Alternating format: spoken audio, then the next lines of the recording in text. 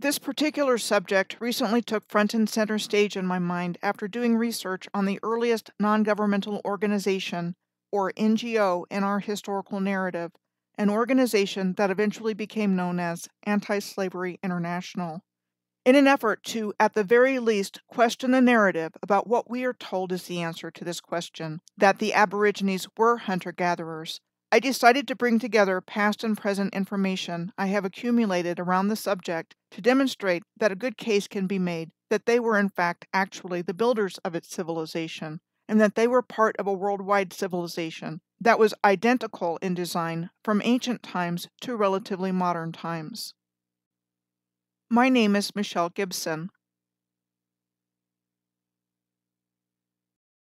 First, I will start with the origins of Anti-Slavery International.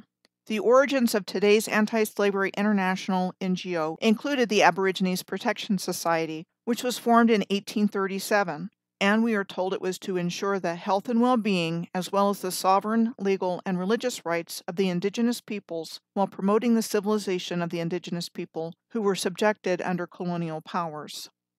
This book by David Hartsfield looks at the Aborigines Protection Society from the perspective of humanitarian imperialism in Australia, New Zealand, Fiji, Canada, South Africa, and the Congo between 1836 and 1909, and mentioned things like how the policy of native protection turned out to be a reason for the growth of imperial rule, particularly that of the British Empire. The Aborigines Protection Society published a journal called The Colonial Intelligencer and Aborigines Friend, which was comprised of interesting intelligence concerning the Aborigines of various climes and articles upon colonial affairs, with comments upon the proceedings of government and of colonists towards native tribes. Aborigines Friend or foe? The Aborigines Protection Society and the British and Foreign Anti-Slavery Society merged in 1909, and together they became known as the Anti-Slavery and Aborigines Protection Society, what had become the British and Foreign Anti-Slavery Society in 1909, and with the last name change became Anti-Slavery International in 1995. Here are this organization's slavery statistics worldwide from 2020. According to their own statistics, an organization that supposedly exists to work against slavery and other abuses, as recently as 2020, only 3 years ago, there were 40.3 million people in slavery total, with at least 10 million of those people being identified directly as children. Those numbers seem incredibly high for something that isn't talked about openly in our day and age, and raises the question of what is really going on here. It also brings up the question of how many different forms of human slavery have existed in the past and present day, including Australia's history as a penal colony. Not only this, but also what could have possibly happened to its original people to kick them back into the Stone Age from a high state of civilization. And this didn't just happen in Australia. It happened all over the world when the European colonizers moved in and took everything over.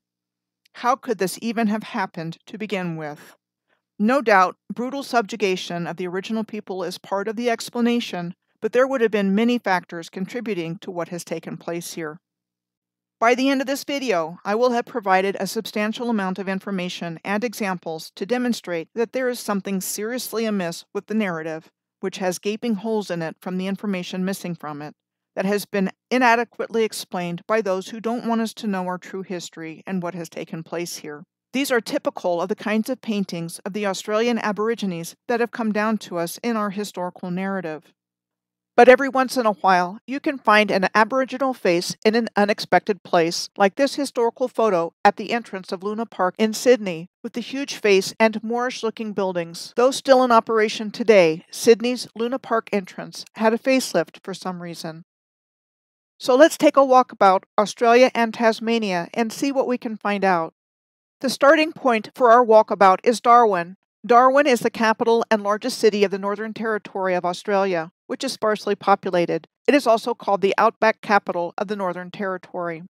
Notably, Darwin was the location of the first bombing in Australia, which occurred in February of 1942 after Australia had officially declared war on Japan on December 9th of 1942. Japanese forces bombed military bases in Darwin in one day. One of the first hits and explosions was a ship loaded with TNT and ammunition. There were a number of civilian casualties as a result of the bombings, and as a result of the attacks, more than half of the civilian population left permanently.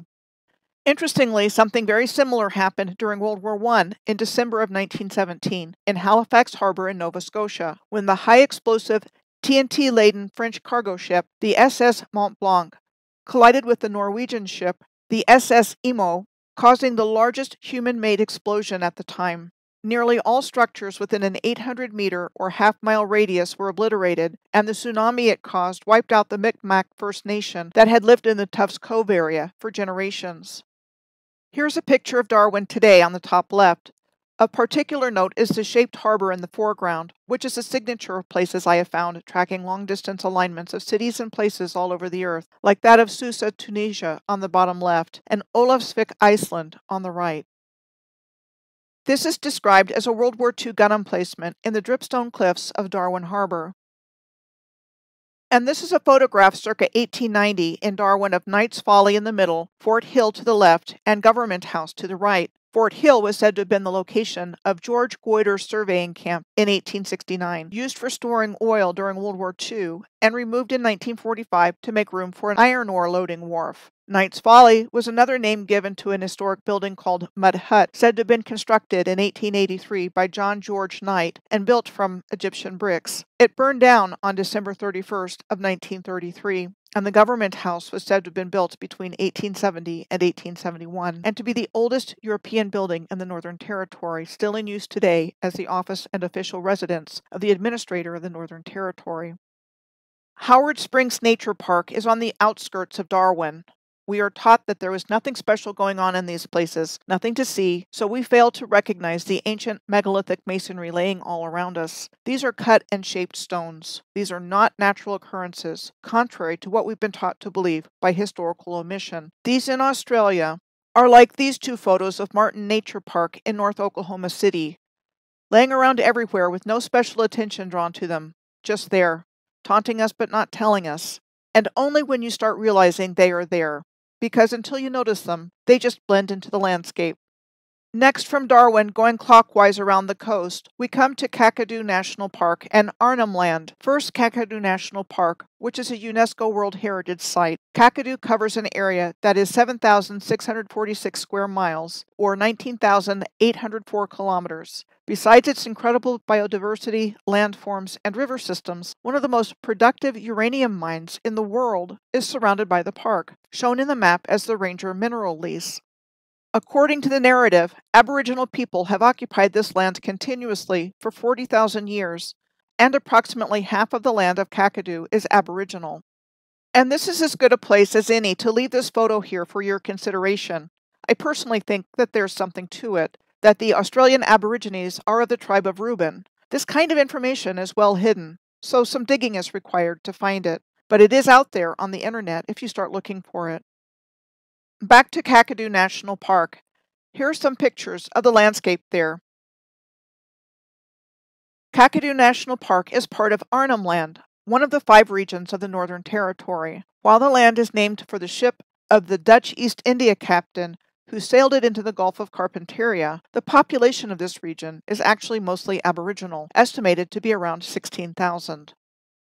The following photos are of Arnhem Land on the top and Minab in southern Iran near Old Hormuz on the Strait of Hormuz on the bottom. I have no difficulty seeing all of this as ancient infrastructure, as I had a perceptual shift when I realized there is a code of keywords that covers up the ancient civilization. But for most, since we haven't been taught about this ancient civilization and have only been taught to believe that this is the result of natural processes, that is how it is perceived.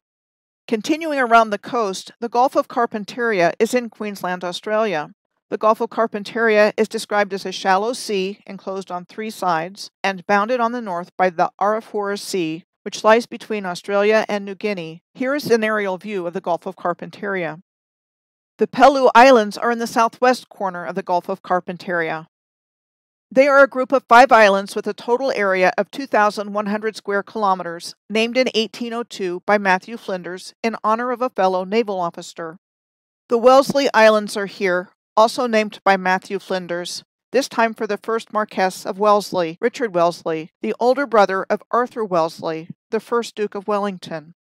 The largest island in the group is the interesting-looking Mornington Island, which was also named after Richard Wellesley, who was also the Earl of Mornington, all traditional Aboriginal lands.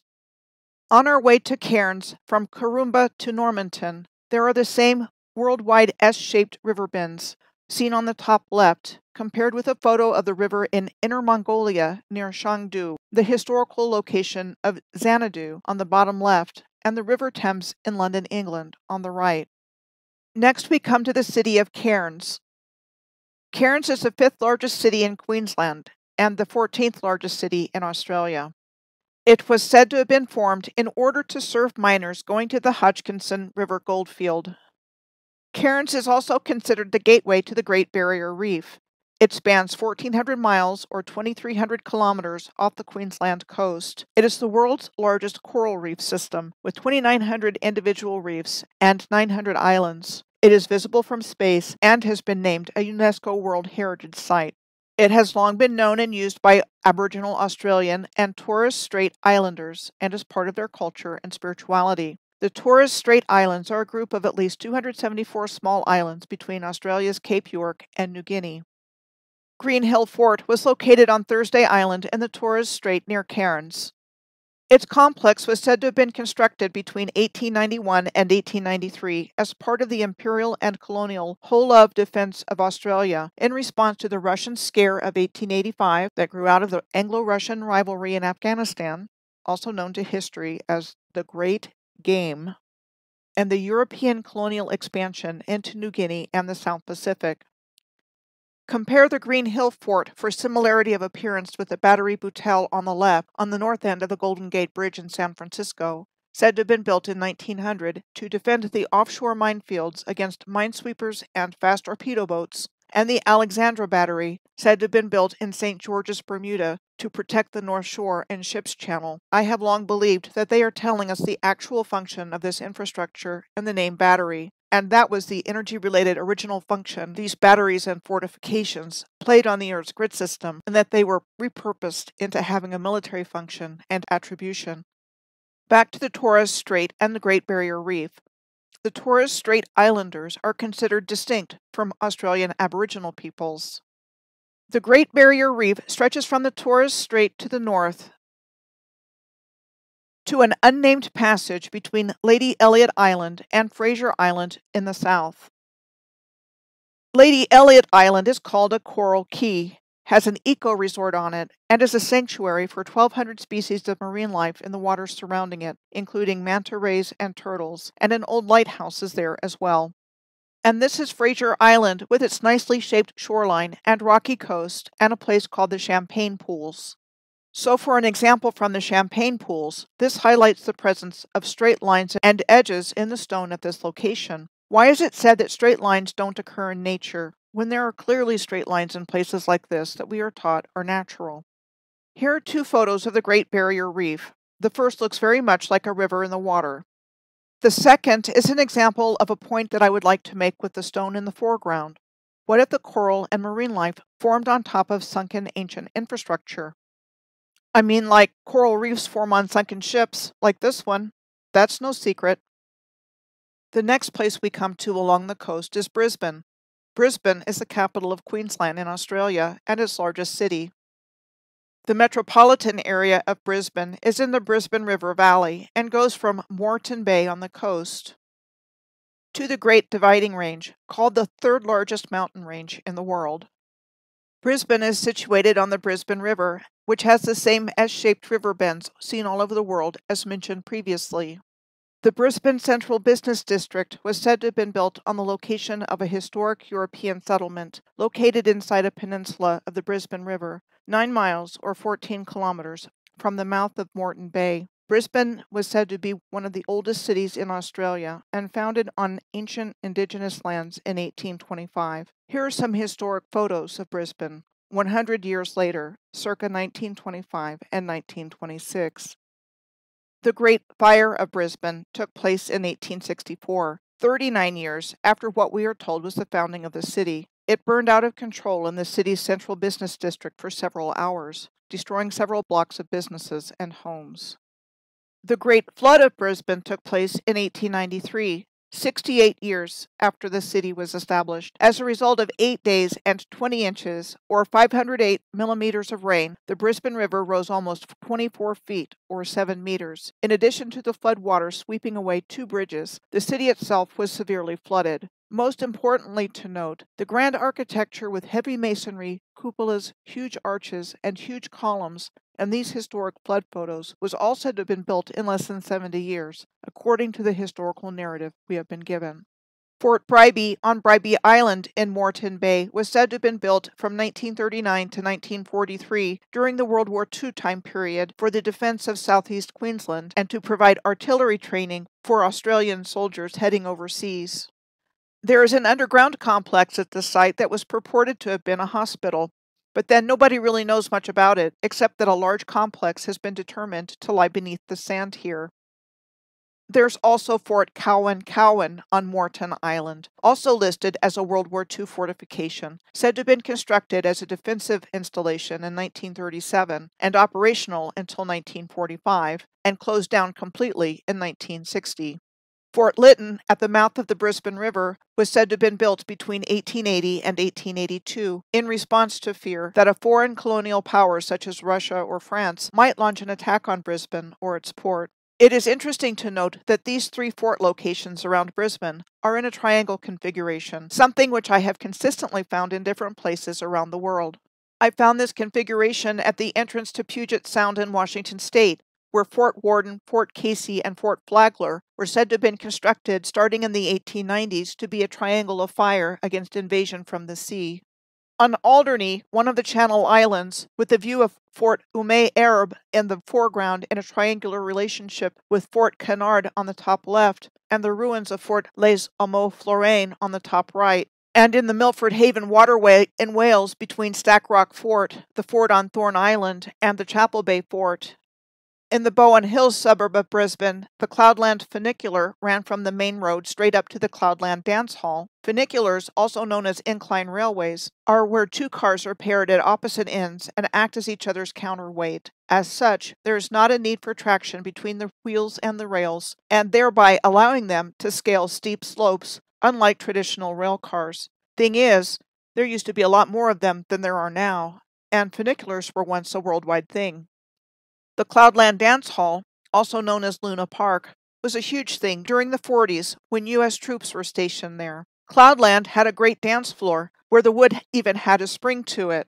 The funicular was demolished in 1967, and the Cloud Hall Dance Hall was demolished in the 1980s, and the Cloudland Apartments occupy the former location of this iconic landmark. Why were these funiculars and spectacular dance halls demolished in the first place? The same story is found all over the world.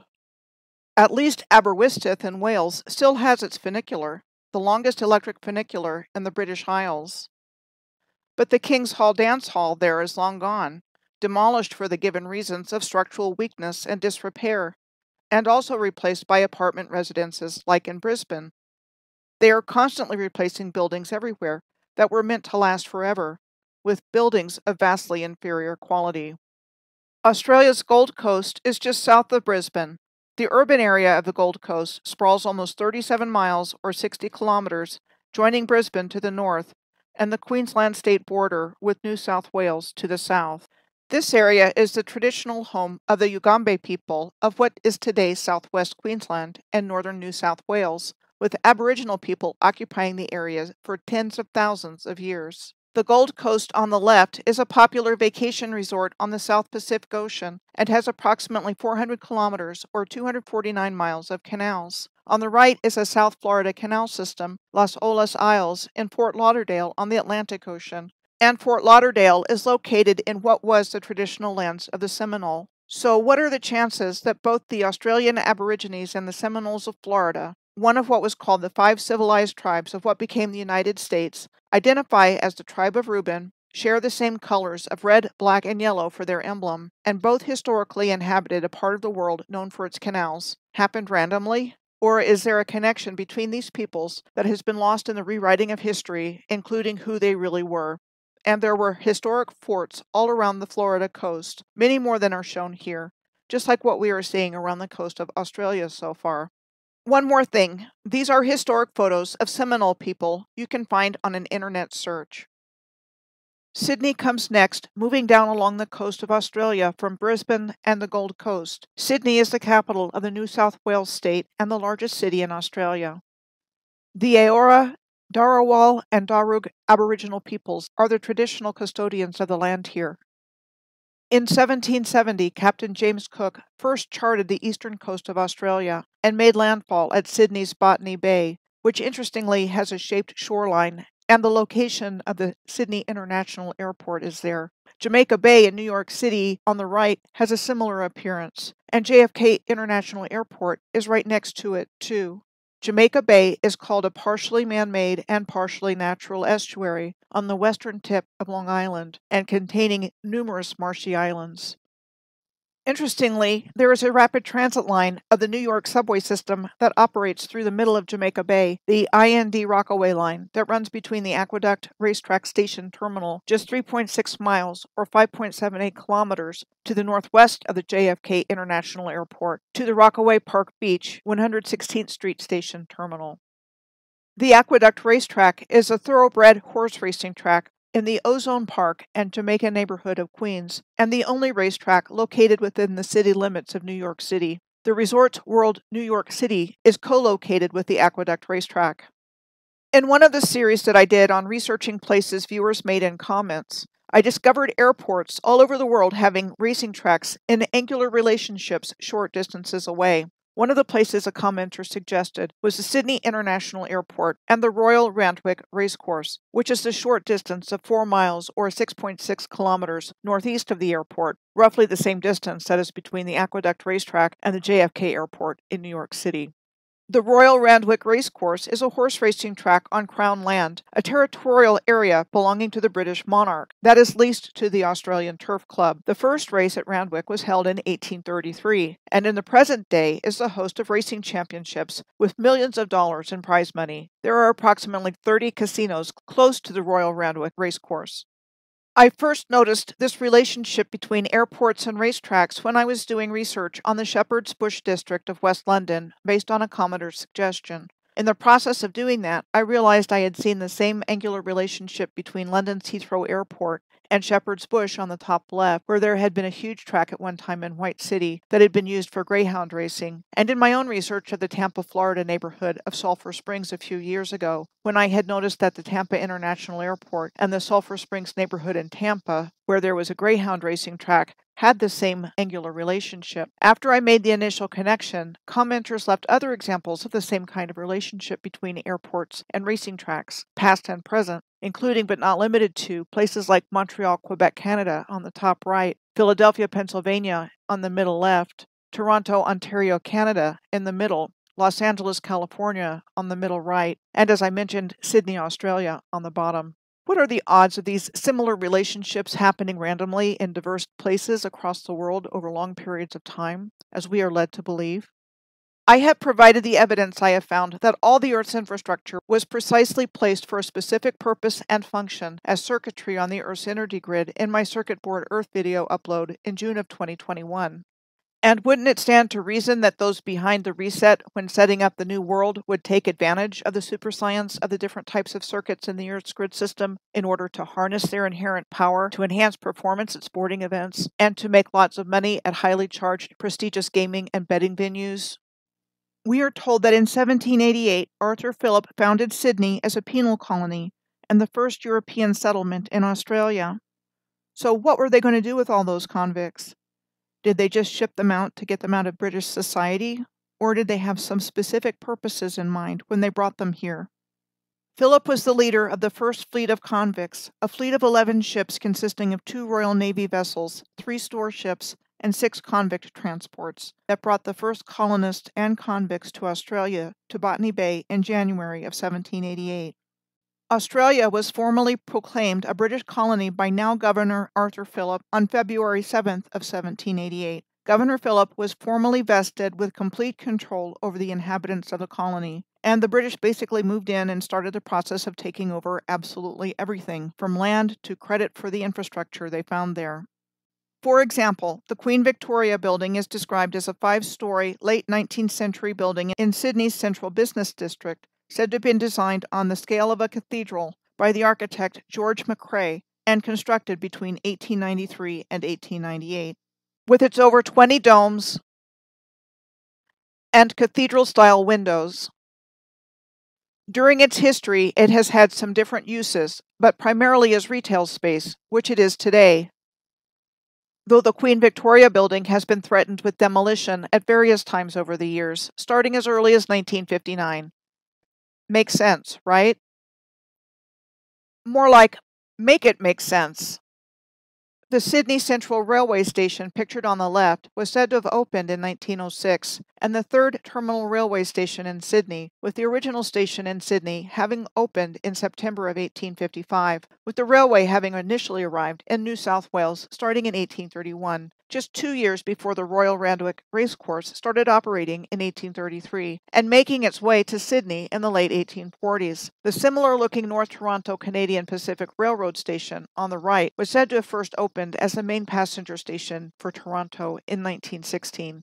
Historical forts around Sydney included the Middle Head Batteries, the Georges Head Battery, and the Bradley's Head Battery. The Middle Head military fortifications, also known as the Old Fort, are located in the Sydney suburb of Mosman on what is known as the Middle Head of the Sydney Heads. They were said to have been built between 1801 and 1942, with most said to have been constructed between 1871 and 1910 as part of Sydney's harbour defences. The Sydney Heads is a series of headlands that form the entrance to Sydney Harbour. So something to consider when you look at the origins of a place name like Head or Headland is whether or not the origin of the name was an actual head at one time. My friend Wendy Skye from South Australia made some interesting finds in her research on Google Earth, raising the intriguing possibility that there might indeed have not only been actual heads, but whole colossal statues through this area at one time. Other known features located on the Sydney Heads include the current Macquarie Lighthouse, said to have been constructed by the colonial architect for New South Wales, James Barnett, and constructed between 1881 and 1883. The first actual lighthouse at this location was said to have been constructed in 1818. At any rate, the Macquarie Lighthouse was said to be Australia's first and longest-serving lighthouse. Another intriguing find of Wendy's in the locale of the Sydney Heads below the Macquarie Lighthouse on Google Earth is what appears to be a tunnel entrance in the rock, possibly to a tomb, with a pair of carved giraffes' heads supporting the entrance, and something else carved off to the side. Whatever Wendy's findings represent is definitely not to be found in our historical narrative. Wendy and I talk about these and other of her findings in the video on my channel called Australian Anomalies with Wendy Skye. The Hornby Lighthouse is located on the South Head and said to have been designed by colonial architect Mortimer Lewis in the 1840s, and construction said to have been completed in 1858.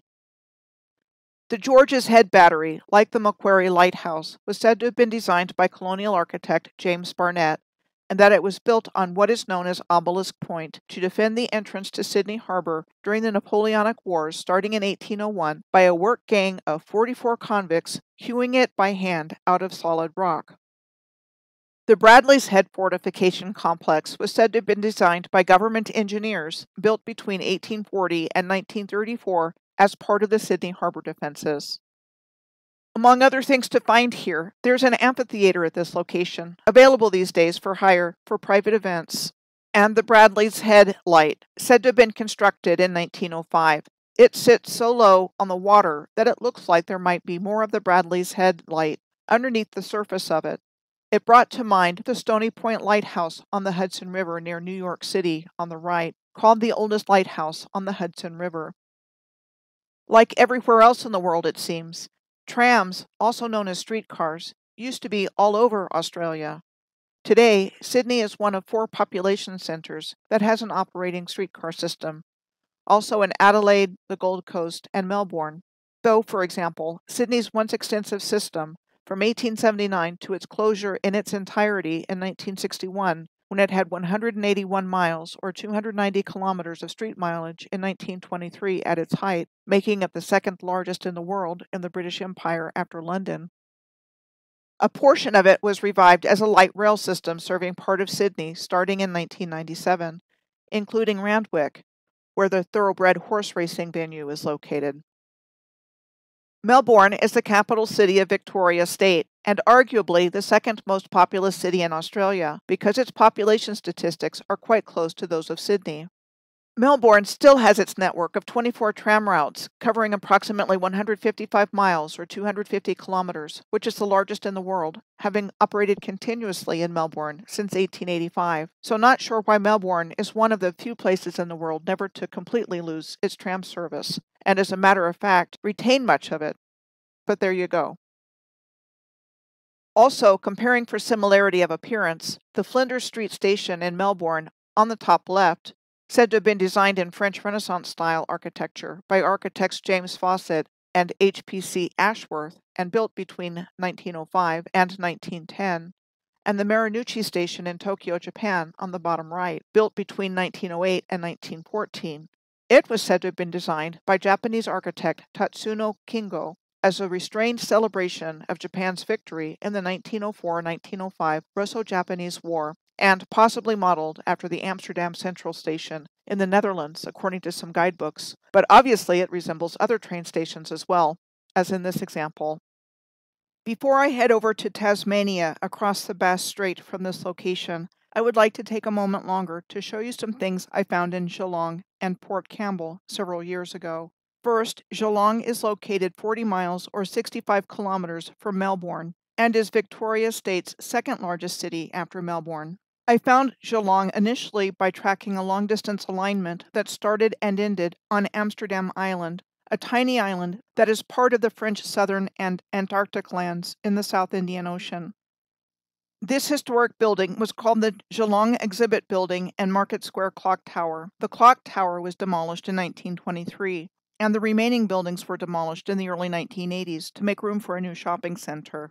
The Geelong Exhibition Building was said to have been built in 1881, the same year that the First Presbyterian Church of Santa Ana in California was first established. The semicircular and triple windows of the first church building on the right reminded me of those of the Geelong Exhibition Building. Here is an historic photo of the old Geelong Post Office, said to have been built between 1890 and 1891, which has actually survived to the present day. The building is intact, but I wonder what those interesting-looking towers were for, in front of the older picture of the building, that are no longer there. Secondly, I want to mention Port Campbell, which is only 142 miles or 229 kilometers from Melbourne.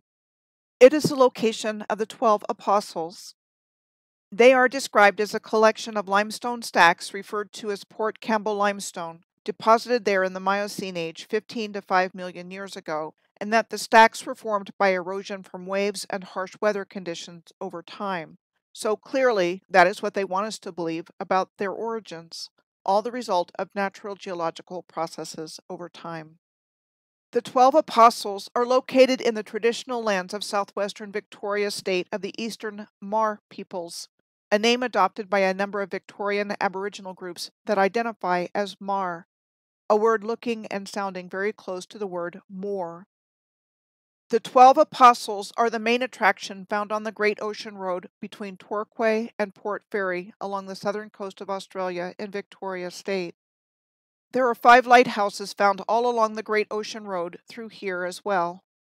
The Split Point Lighthouse at Aries Inlet was said to have been constructed in 1891, and which apparently aligns with the Milky Way.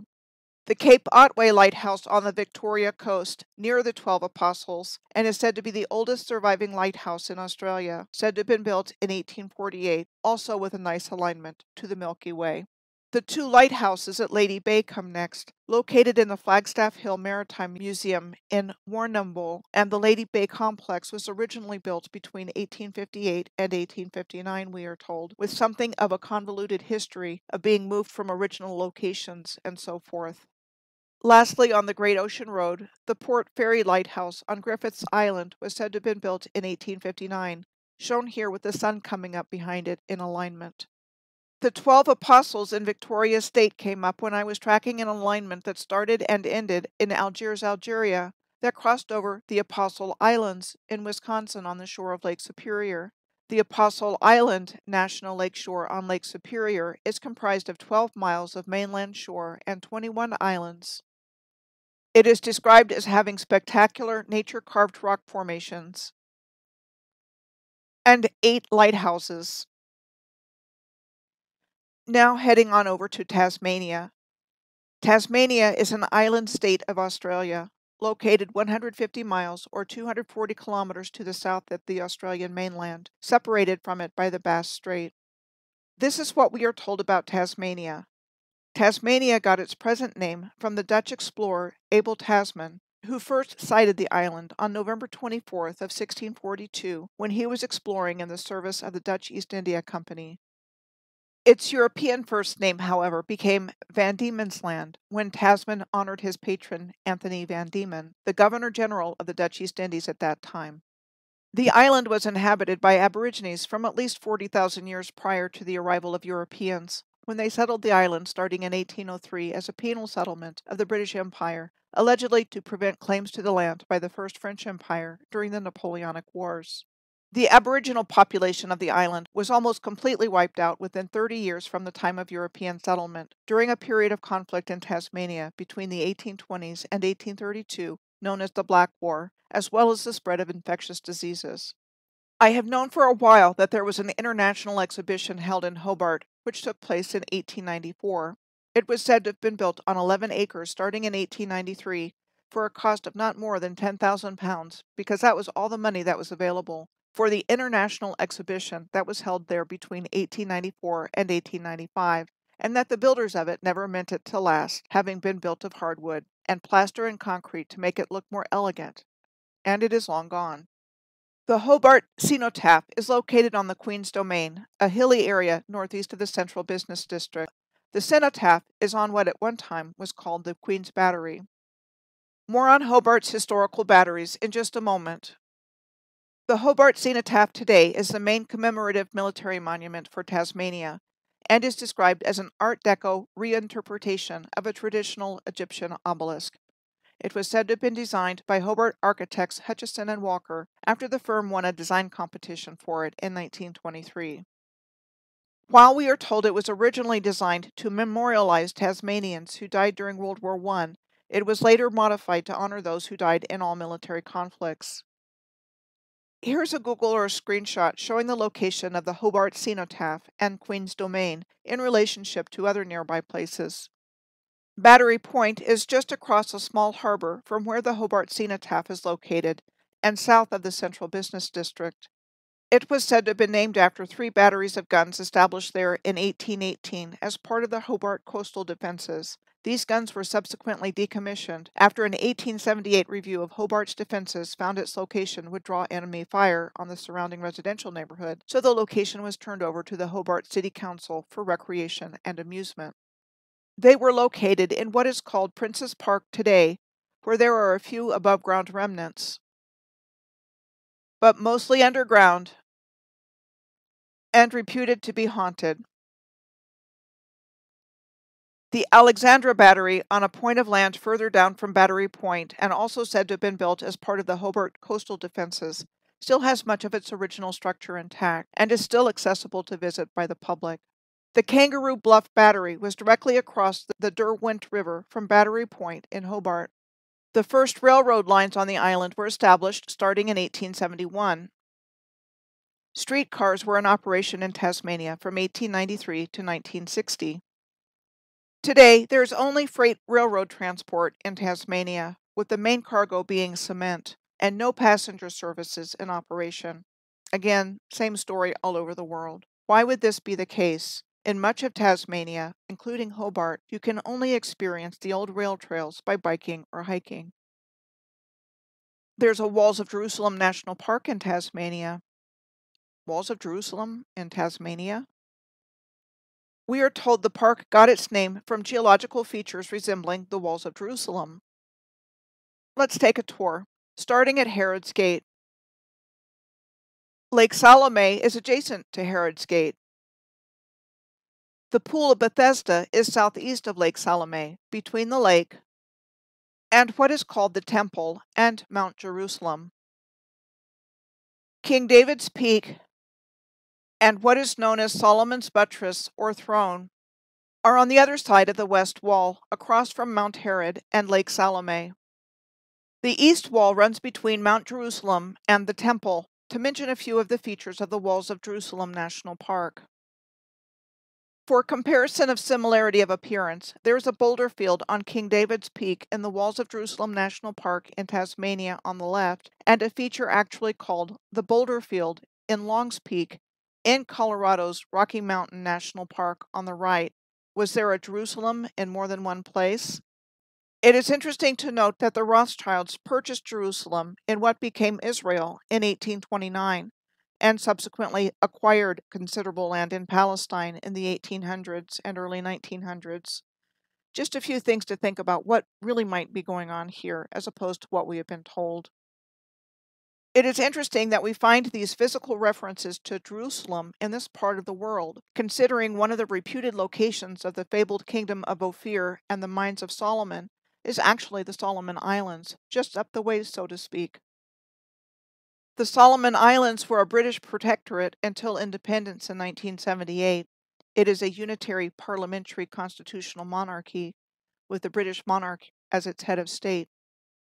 We are told the islands were named after the wealthy King Solomon by the Spanish navigator Alvaro de Menjana, who in 1568 came to the islands of the South Pacific looking for the source of King Solomon's wealth, and also that they were the biblically mentioned land of Ophir, famous for its wealth and fine gold. Wonder why he thought that? I'm just sharing some interesting correlations between the history related in the Bible and this part of the world, because that's what I have to go by, since the true history has been completely removed from our awareness, and all we have been left are fragments with which to make sense of everything.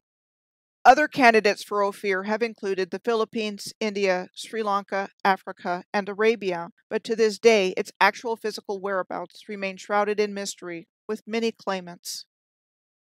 A mystery right up there for us with what happened to the lost tribes of Israel.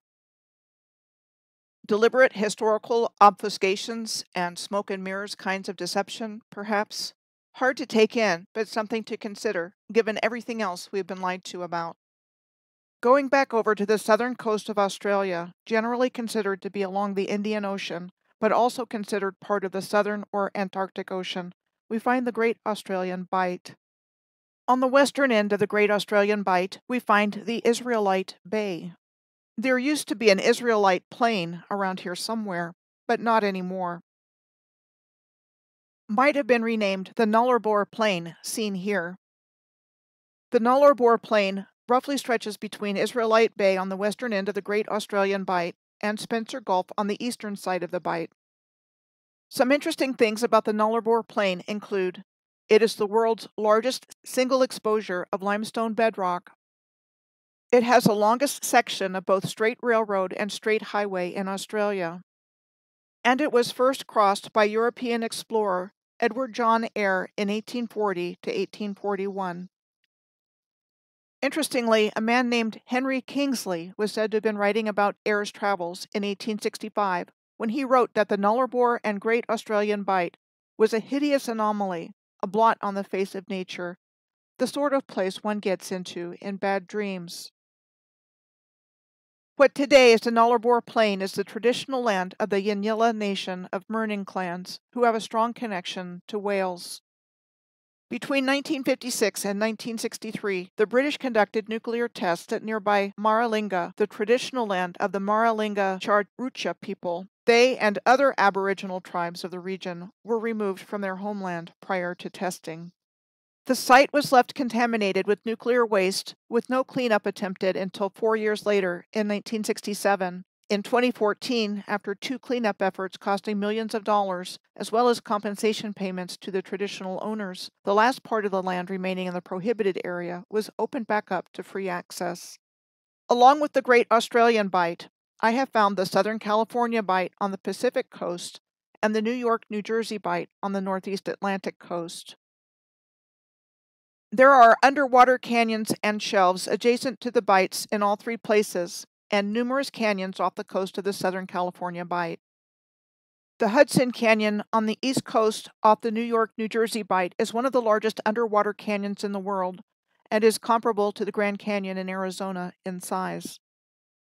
Bear in mind, the Grand Canyon in Arizona has formations with Egyptian names, like the Isis Temple, the Osiris Temple, and the Temple of Set, and that these formations and others correlate with the stars in the Orion constellation. An article appeared in the Arizona Gazette in 1909 that an explorer in the Grand Canyon had stumbled upon Egyptian artifacts, but news about the discovery disappeared from public view shortly after it was published, and it has been called a hoax ever since.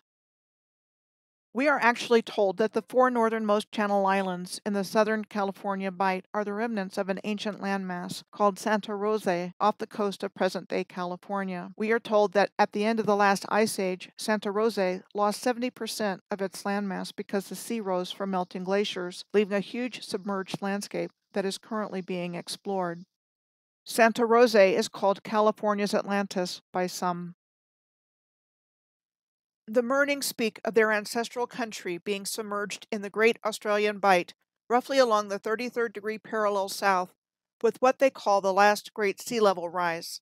The burning question that I have is this: did the last great sea level rise happen in the distant past, as we have been told in our historical narrative, or did it take place relatively recently, which is what I've come to believe as a result of my research? Let's drill down into this latter idea.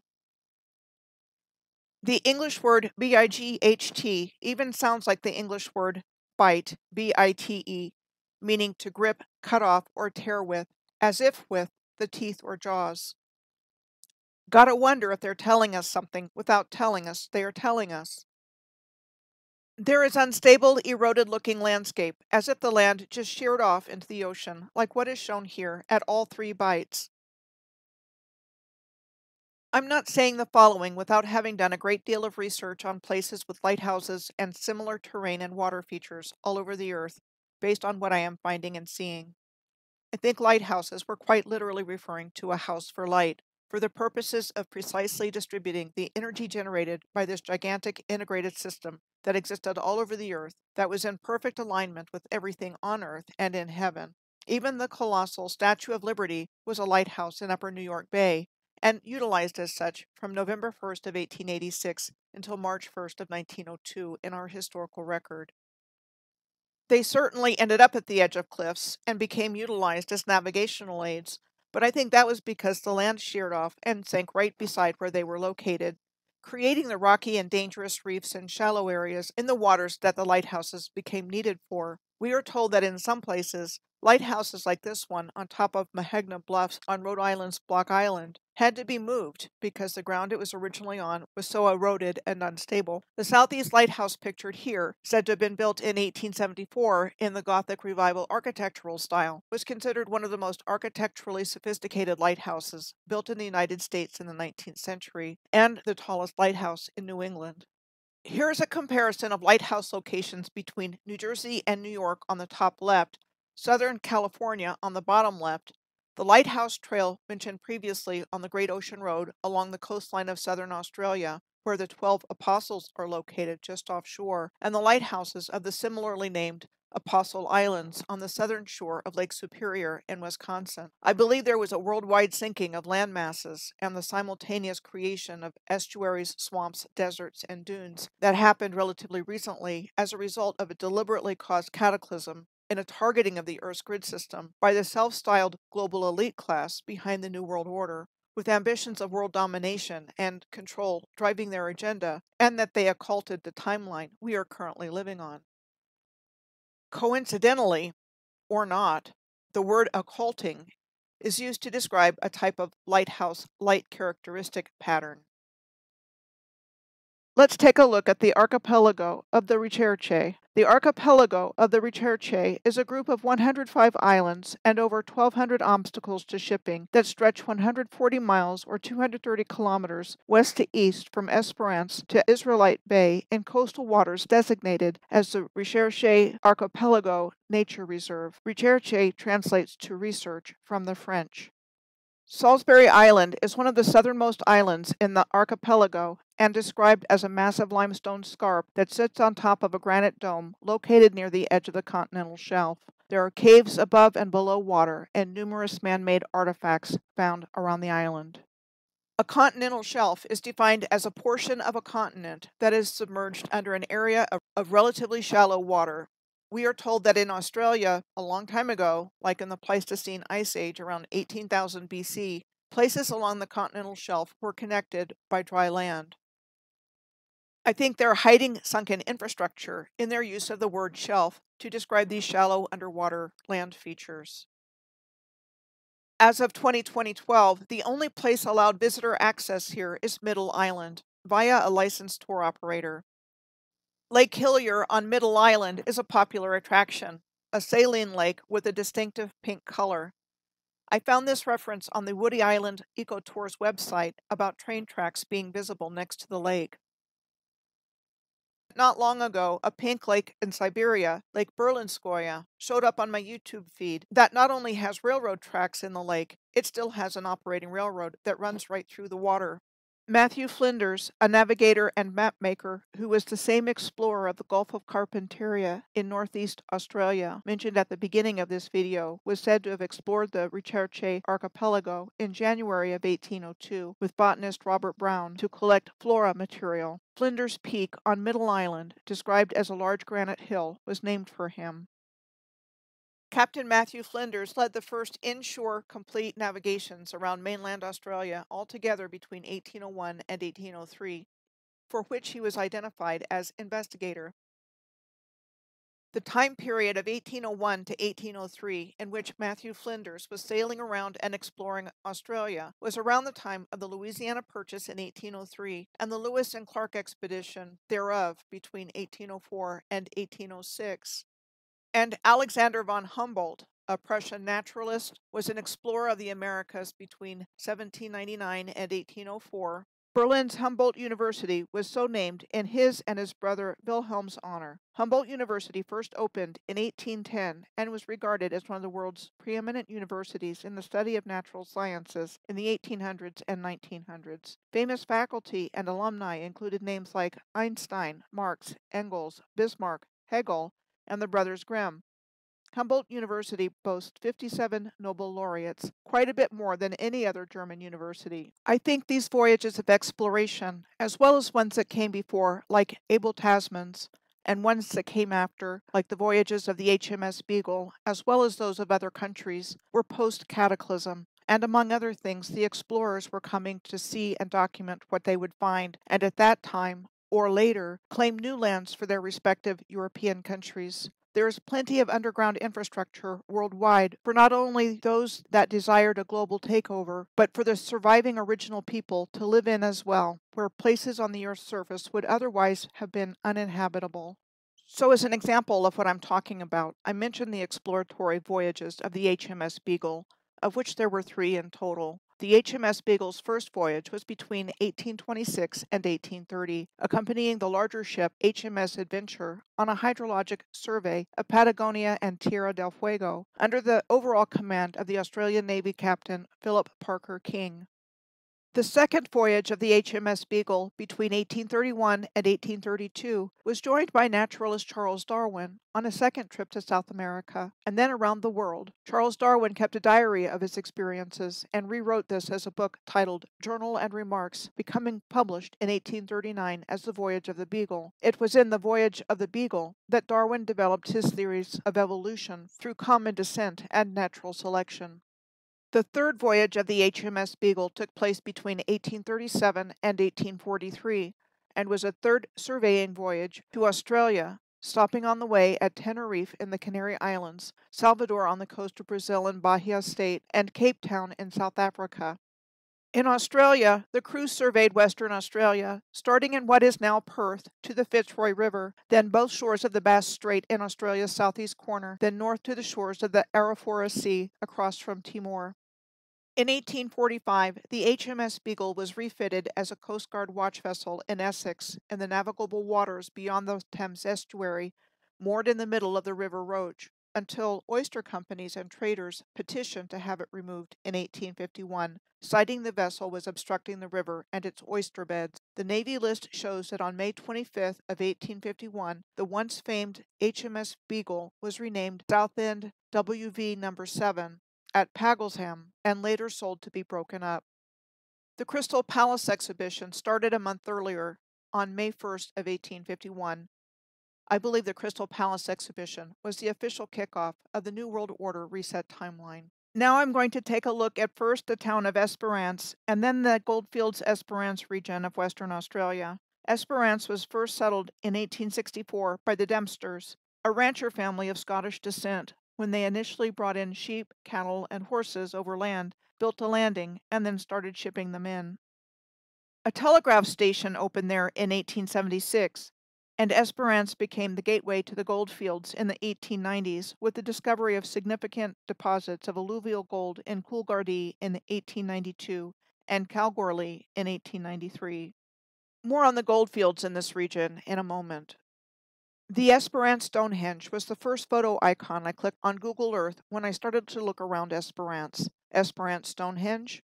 New one on me. The Esperance Stonehenge is located on Maryvale Road, northeast of the town of Esperance.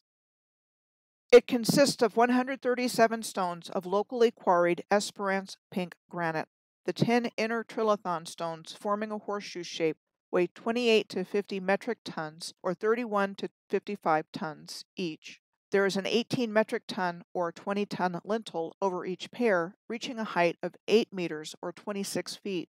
The altar stone, lying at the base of the tallest trilithon stone, weighs 9 metric tons or 10 tons. There's a circle of 40 smaller stones called the Bluestone Circle outside the trilithon horseshoe. There are 30 sarsen stones weighing 28 metric tons or 31 tons around the perimeter, with only 8 metric ton or 9-ton lintels lining the top. The astronomical alignments of the Esperance Stonehenge include the summer solstice, winter solstice, and Milky Way. This is what we are told about the origins of the Esperance Stonehenge. The stones were quarried and cut for a Stonehenge project in Margaret River in 2008 that was funded by a millionaire. The project fell through a year later, and here they had all these stones ready for the project, and the Rotary Club of Esperance took an interest in building a Stonehenge replica locally. The owners of a hobby farm across from the quarry decided to take the project on their own dime, starting in 2011, and it was designed by a local architect. It opened as a paying tourist attraction in 2017. Similarly, in North America, Lewis and Clark would have passed right by the physical location of the Mary Hill Stonehenge, on a bluff on the Washington side of the Columbia River. On their journey to what would become Astoria, Oregon, on the Columbia River near the Pacific Ocean, named after John Jacob Astor, the first American millionaire. How he made his fortune is not hidden. As a matter of fact, it is the first thing that comes up in a search. Astor made his fortune in the fur trade, real estate, and opium. The Mary Hill Stonehenge was not said to have existed until after it had been commissioned in the early 20th century by the wealthy entrepreneur Sam Hill and dedicated on July 4th of 1918 as a memorial to the people who had died in World War I. The Mary Hill Stonehenge also has solstice alignments, and with the Milky Way. Next, I'm going to look at Coolgardie and Kalgoorlie, just up the road from Esperance. We are now in the heart of the Goldfields Esperance region of Western Australia. First, Coolgardie. Today, Coolgardie is a tourist town and a mining ghost town. Coolgardie was established in 1892 after the discovery of gold in what was known as the Fly Flat by prospectors Arthur Wellesley Bailey and William Ford. Then, within only 10 years of its establishment, Coolgardie was the third largest town in Western Australia, growing so fast that stone and brick buildings were already being built. The Western Australian School of Mines was first established in Coolgardie in a building that was said to have been erected for the International Mining and Industrial Exhibition of 1899. By the year of 1903, the Western Australian Mining School had moved to Kalgoorlie. The International Mining and Industrial Exhibition, also known as the World's Fair in the Desert, opened on March 21st of 1899 and closed on July 1st of the same year. It was a celebration of the goldfields and prosperity they brought to the colony of Western Australia, and we are told sought to emulate the 1851 Crystal Palace exhibition in London. The Coolgardie Warden's Court was said to have been erected in 1898 and today houses the Goldfields Exhibition Museum. The Coolgardie Marvel Bar Hotel was also first established in 1898 and operated as a hotel until 1927. It continues to be in use as the location of the Coolgardie RSL, the Returned and Services League of Australia, for people who have served and are serving in the Australian Defence Force. The Cremorne Hotel is shown in this picture next to the Marvel Bar Hotel/RSL building. The Cremorne Hotel was said to have come into existence circa 1896. Today it is an arts center for the community. These are just two examples of Coolgardie's many historic hotel buildings. Coolgardie's population decline started with the decrease of gold in the early 1900s, even prior to World War I, when it went into even more serious decline, at one time with a population that went from thousands to 200. Today it has a population of approximately 850 people, surviving as a community through tourism. Next, I'm going to look at the urban area of Kalgoorlie-Boulder, which is located just slightly to the northeast of Coolgardie. Kalgoorlie was first established in 1893, a year after Coolgardie, after a prospector named Patrick "Paddy" Hannon and his two partners found gold here at the foot of Mount Charlotte. Since 1897, what is known as Hannon's Tree has marked the spot where he first found gold in 1893.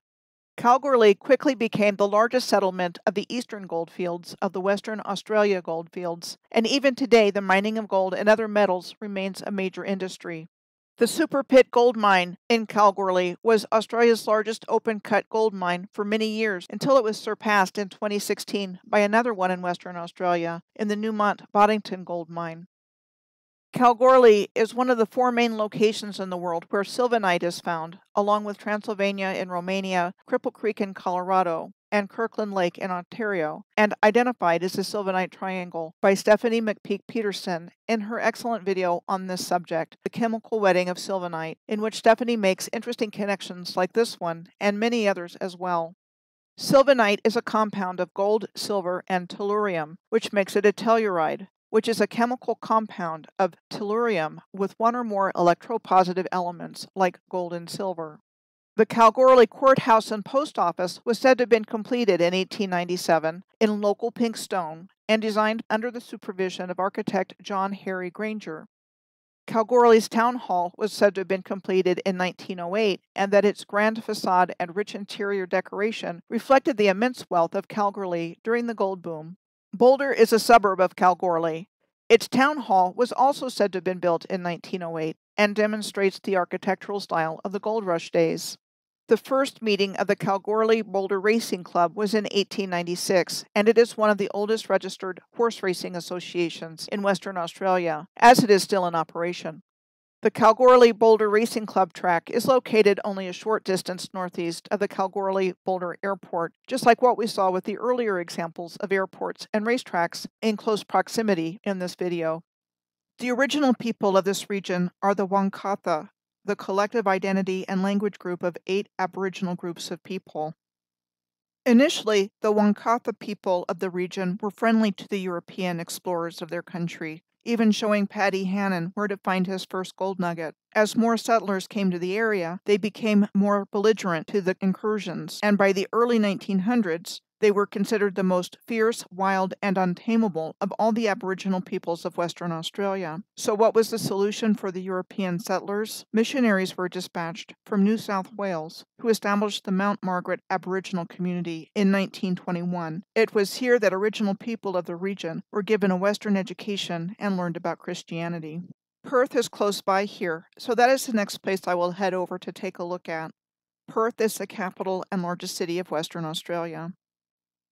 Most of Perth is located on the Swan Coastal Plain, which holds the Swan River that runs through metropolitan Perth. The Swan River estuary is divided into upper and lower regions delineated by the Narrows, where the Narrows Bridge, a dual road and railway bridge, links the city's northern and southern suburbs.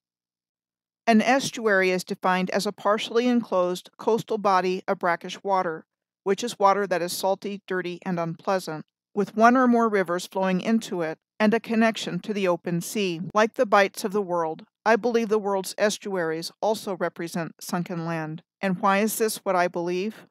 This is a good place to do a comparison of the Swan River estuary and the previously mentioned River Thames estuary in England, where the HMS Beagle ended its last years as a watch vessel in the mid-19th century before it was sold for scrap. First, the Thames estuary. The Thames estuary is where the River Thames meets the North Sea, and the Greater Thames estuary refers to the low-lying mudflats and marshlands that border the estuary.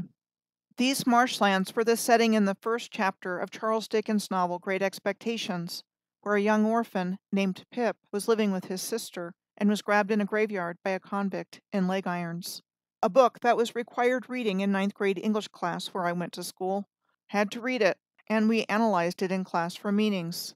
Yet perhaps there were hidden meanings being conveyed in this book about marshlands, orphans, and convicts that we have not been consciously aware of about the prevalent conditions of the day. The eastern end of the Thames estuary is delineated by the Yantlet line, which is a line across the estuary that is marked by the London Stone at Yantlet Creek on Grain Island, and the Crow Stone at Southend-on-Sea. Together, these two obelisks formed the boundaries which marked the seaward limit of the jurisdiction of the City of London, about 33.5 miles or 54 kilometers from London Bridge, and were said to have been erected in 1837. The western end of what is considered the Thames Estuary Tideway starts in southwest London at Teddington Lock and Weir. A complex of locks and a low-lying dam called a weir was said to have been first constructed in timber circa 1810 and later strengthened with stone in 1859. The Richmond Lock and Weir in southwest London on the Tideway was said to have been built between 1891 and 1894. There are altogether 45 locks on the River Thames. Locks are features of canals, which raise or lower the water for boats to travel through the canal. So how far of a stretch is it to see these so-called river systems as man-made canal systems? Try as they might to convince us of their natural origins. With respect to the obelisk markers at the eastern entrance of the Thames estuary, it is noteworthy that another name for the River Thames is the River Isis, as mentioned in a clipping from this 1777 Oxford newspaper on the left and a 1900 print on the right, also from Oxford. Come to think of it, there's another obelisk in London on the River Thames/Isis. Cleopatra's Needle is located between the Parliament buildings at the Palace of Westminster and the Tower Bridge on the river's edge. This is what we are told about Cleopatra's Needle in London. It is one of 3 obelisks of the same name that we are told were transported from Egypt. The others are in Paris and New York City. It is said to weigh 240 tons, or 480,000 pounds, or 218 metric tons, or 218,000 kilograms. It was said to have been given to the government of the United Kingdom in 1819 by the ruler of Egypt and Sudan, Muhammad Ali, to commemorate the British victories in the Battle of the Nile of 1798 and the Battle of Alexandria in 1801. The gift was initially declined because of the expense of shipping it to England. In 1877, one version of the story about how it got here says that Sir William James Erasmus Wilson, a distinguished anatomist, paid £10,000 for the shipping of it. Another version of the story says the British public raised £15,000 to have it shipped that same year. At any rate, it was said to have been dug out of the sand where it had been buried for 2,000 years, and a shipping container was made for it specifically, a 92-foot or 28-meter long and 16-foot or 4.9-meter wide iron cylinder, which was pulled by tugboat. It eventually made its way across the sea to London, where it was re-erected on the banks of the River Thames. What is harder to believe? Obelisks weighing over 200 tons could be shipped via ocean transport to other countries, or They were already there. One more thing in the River Thames estuary before I go back to look at the Swan River estuary in Western Australia, and that has to do with oyster beds. I previously mentioned that the HMS Beagle was refitted as a Coast Guard watch vessel in Essex in 1845 in the navigable waters beyond the Thames estuary, moored in the middle of the River Roach, until oyster companies and traders petitioned to have it removed in 1851, citing the vessel was obstructing the river and its oyster beds. I am bringing this up because oyster beds, or reefs, are like coral reefs, and like I mentioned earlier in the Great Barrier Reef off the eastern coast of Australia, they attach themselves to a hard surface in the water to form a bed or reef, giving rise to the possibility there is indeed something hard underneath the surface of the water, like sunken infrastructure. An oyster reef would be an example of another definition of a colony.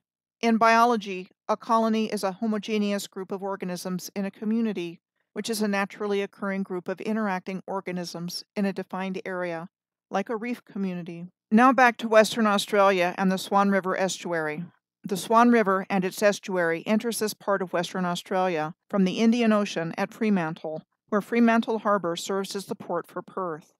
Interesting side note that Fremantle became the primary destination for convicts and that the solid masonry Fremantle prison, said to have been built by convict labor in the 1850s, today is Western Australia's only World Heritage Site. If you go to the main website of what is now a tourist destination, this message is the first thing that comes up, in which the Department of Planning, Lands and Heritage acknowledges that the Fremantle prison is located on the traditional land of the Whadjuk Noongar, the people who have lived in this part of Western Australia for at least 45,000 years. I will start with the subject of oysters, since that's the subject upon which I left the Thames estuary, and sure enough, I found this diagram showing the distribution of different kinds of oysters, not only in the location of Swan River, but all around the entire coastline of Australia. And yes, there were once abundant shellfish reefs here in the Swan Canning estuary, and they were systematically dredged for the use of the shells in mortar. Oyster shells are high in lime content, and they were also used in land reclamation activities. While this type of large-scale dredging has not taken place for over a century, these particular oyster reefs never recovered from it. So let's take a look at land reclamation. What's that? Land reclamation is defined as the process of creating new land from oceans, seas, riverbeds, or lake beds. Another way of putting this is creating new land by raising the elevation of a watershed or by pumping water out of muddy areas. Land reclamation is also associated with resource extraction and the process of restoring damaged land to its original state. So since we've been talking about all of this marshy land, what about Perth? Well, come to find out, much of the land between the Perth Business District and the Swan River shoreline was reclaimed from the 1870s until the 1960s.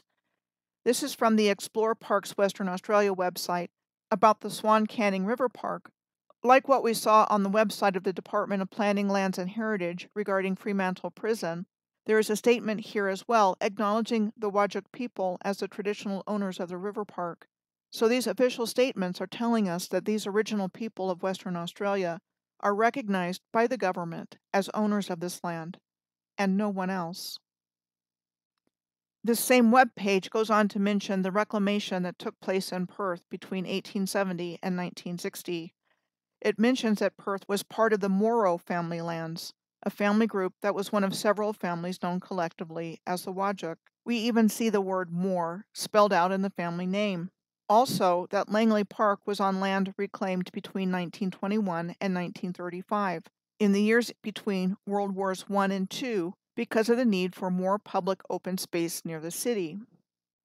Langley Park is one of the biggest open spaces in Perth, running along Riverside Drive, and has even been used as an airstrip from time to time. It is in the upper estuary of the Swan River, close to where the narrow section delineates it from the lower, broader estuaries. And here is a side-by-side comparison of the looping, narrow upper estuary of the Swan River going through Perth on the left, with the exact same looping of the River Thames going through London on the right. What about the Swan River as a canal? Here at the Matagarup pedestrian bridge, not far from Langley Park, which connects Burswood and East Perth, there are masonry banks visible. The only historic canal I can find a reference to on the Swan River was the historic Burswood Canal, which would have been in the vicinity of the Matagara Bridge. The Burswood Canal was said to have been one of the earliest public works projects in the 1830s in the Swan River colony. The map showing improvements to the Swan River navigation, 1830 to 1840, says it is showing us canals in red, dikes in blue, islands in 1834 are the red circles, and is also showing an electric tram causeway and railroad bridge. I did find at least 2 dams near Perth. One is the Mundaring Weir and Reservoir, a concrete gravity dam 24 miles or 39 kilometers from Perth. Called one of the world's greatest engineering projects, it was said to have been completed in 1903 and impounds the Helena River, a tributary of the Swan. Here's a photo of the Helena River at the Mundaring Weir, looking very canal-like with its masonry banks. Another is the Canning Dam and Reservoir, and a major source of fresh water for Perth. It was said to have been constructed between 1933 and 1940, so that would have been in the time frame of the Great Depression, which had worldwide impacts, and the early years of World War II, which started in September of 1939, and was when Australia entered the war. What about obelisks in Perth? Well, like what we saw at the obelisk in Hobart in Tasmania, Perth's State War Memorial is also an obelisk and located in Kings Park. It was said to have been unveiled in 1929 to commemorate those who died in World War I, and later wars were added. Perth also has an unusual obelisk called the Ore Obelisk. Also known as the Harmony of Minerals, it was erected in 1971 in Stirling Gardens. Not only, we are told, was it meant to be a celebration of the millionth citizen of Western Australia, it was a symbol of the state's progress and of mineral expansion between 1960 and 1970, and the harmony of mining and the environment. At the end of the day, I really think everything that has taken place in the New World Order has been all about mining and other resource extraction and exploitation for the maximization of profits and other uses, and the enslavement of humanity, whether physically or economically, and went hand in hand with this whole new system. A cruel and barbaric system was put in place by the colonizers over the top of the original infrastructure for things like resource extraction. While examples of these practices abound, one is a relatively short distance up the coast of Western Australia from Perth, in Ajana and the Ajana Mining District.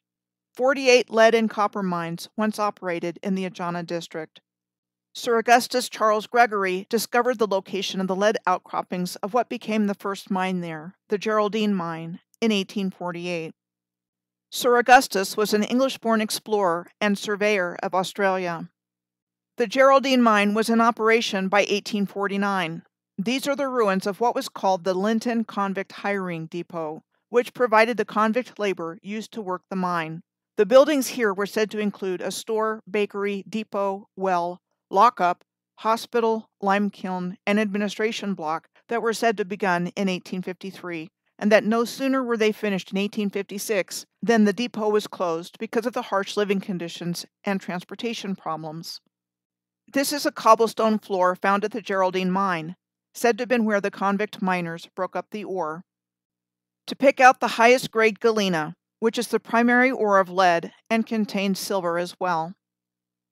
There's one last place in the Kimberley that I want to take a look at before I end this video, in the northern part of Western Australia. I have long been aware of the King George Falls in the Kimberley and Dry Falls in the channeled scablands of Washington State. I found them early in my research, probably in 2016 or 2017. I was struck by how similar they look, with the double fall configurations and flat landscape at the higher elevation. In the years since then, I have tracked many cities and places in alignment all over the earth, and I have consistently found waterfalls all along these alignments. Not only that, I have seen the same style of waterfall in different places around the world, and it looks like they had a selection of models of waterfalls to choose from small to large. And I believe them to have had a significant function on the Earth's grid system. I'm going to say this in conclusion, after presenting a great deal of comparative information from a variety of places all over the Earth, that I firmly believe Australia's ancient people were in fact the builders of Australia's high civilization, and that they were one and the same as the original ancient people the world over who were the builders of the same high civilization that existed all over the earth, that goes by many names: Moorish, Atlantean, Aryan, Egyptian, Israelite, Islamic, Tartarian, to name a few, all names for the same civilization that existed on Earth from ancient times to relatively modern, and their Moorish science symbolism was taken over and given different meanings that were not the original meaning.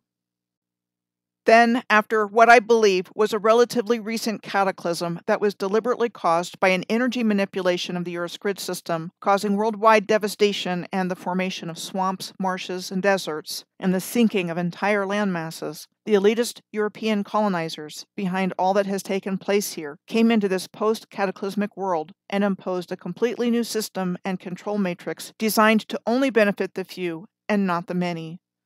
All of this has directly brought us to the strange world we live in today, where everything is turned upside down and inverted, and what we are told to believe by the establishment nowadays makes no sense, because they don't care about humanity in the slightest, except for what they can take from us.